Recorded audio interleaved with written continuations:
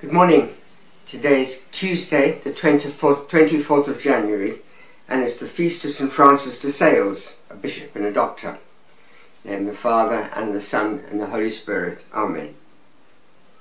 O God, who for the salvation of souls willed that the Bishop St. Francis de Sales became all things to all, graciously grant that following his example we may always display the gentleness of your charity in the service of our neighbour. Through our Lord Jesus Christ, your Son, who lives and reigns with you in the unity of the Holy Spirit, God for ever and ever. Amen. The readings for St. Francis. First reading is Ephesians, chapter 3, 8-12. I, Paul, who am less than the least of all the saints, have been entrusted with this special grace, not only of proclaiming to the pagans the infinite treasure of Christ, but also explaining how the mystery is to be dispensed. Through all the ages this has been kept hidden in God, the Creator of everything. Why? So that the sovereignties and powers should learn only now, through the Church, how comprehensive God's wisdom really is, exactly according to the plan which he had from all eternity in Christ Jesus our Lord. That is why we are bold enough to approach God in complete confidence through our faith in him. The word of the Lord. In the Gospel is the Gospel of John, chapter 15, verses 9-17. Jesus said to his disciples, "As the Father has loved me, so I have loved you. Remain in my love. If you keep my commandments, you will remain in my love, just as I have kept my Father's commandments and remain in his love. I have told you this, so that my own joy may be in you, and your joy be complete. This is my commandment, love one another as I have loved you. A man can have no greater love than to lay down his life for his friends. You are my friends, if you do what I command you. I shall not call you servants any more, because a servant does not know his master's business. I call you friends, because I have made known to you everything I have learned from my Father. You did not choose me, no, I chose you, and I commissioned you to go out and to bear fruit, fruit that will last, and then the Father will give you anything you ask him in my name. What I command you is to love one another." The Gospel of the Lord. These readings were chosen on the feast of St. Francis de Sales, because St. Francis de Sales reflects some of what the readings are getting at.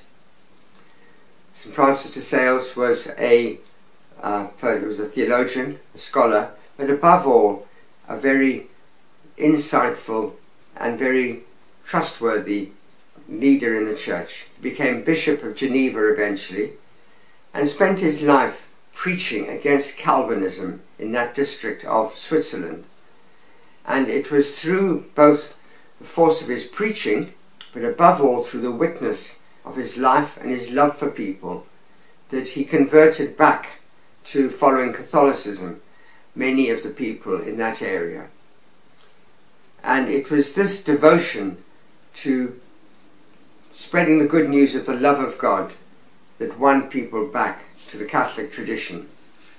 The first reading from Ephesians is very much about how Paul's job was to proclaim to the pagans the infinite treasure of Christ, but how the mystery is to be dispensed.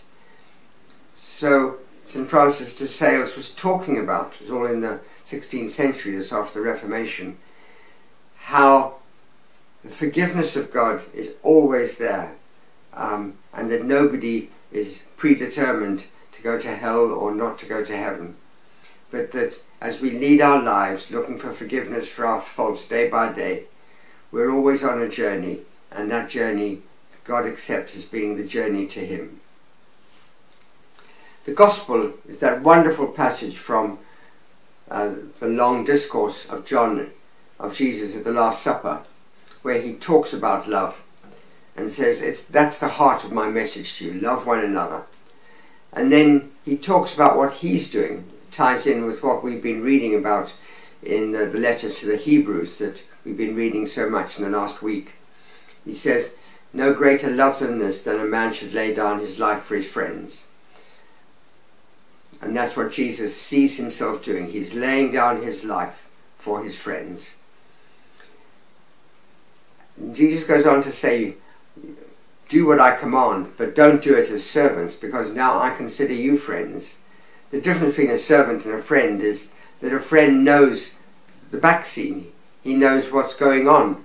And Jesus explains that's exactly what he's revealed to everybody, that this love that he's calling us to show reflects the love between him, his Father, and the Holy Spirit, and that we participate in the life of the Trinity. Other part to emphasize is that Jesus is showing he's true God and true man, and it is through his bodily preaching, through his bodily suffering and his bodily death on the cross that this is achieved. And so telling us that the spiritual life is not all spirit, it's the combination of body and soul, spirit and matter, and that we should recognize that our bodies, which are failing, we know that eventually we will die because our bodies will stop working, our heart will stop beating. That's part of God's plan, revelation, that our bodies were temporary shells for us, but they were truly us, and that one day, at the last day, there will be the resurrection of the body. Quite in what form, that's a mystery. But that body is not to be omitted. It's not something that is irrelevant. It's relevant. Jesus saved us through dying on the cross, but also rising again in a higher form of his body. And that's what he's offering us. We turn to our bidding prayers. The response is, Christ, be mindful of your people. By shedding his blood for us, Christ gathered together a new people from every corner of the earth. Let us pray to him. Christ, be mindful of your people. Christ, our King and Redeemer, help us to know your power and your love. Christ, be mindful of your people. Christ, our hope and courage, sustain us throughout the day. Christ, be mindful of your people. Christ, our refuge and strength, fight with us against our weakness. Christ, be mindful of your people.